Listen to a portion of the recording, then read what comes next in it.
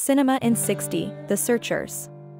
The Searchers is a classic American Western film directed by John Ford.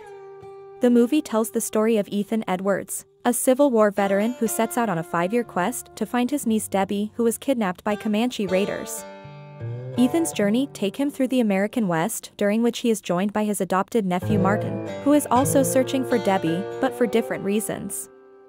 The film explores themes of family, identity, and the impact of violence and conflict on individuals and societies.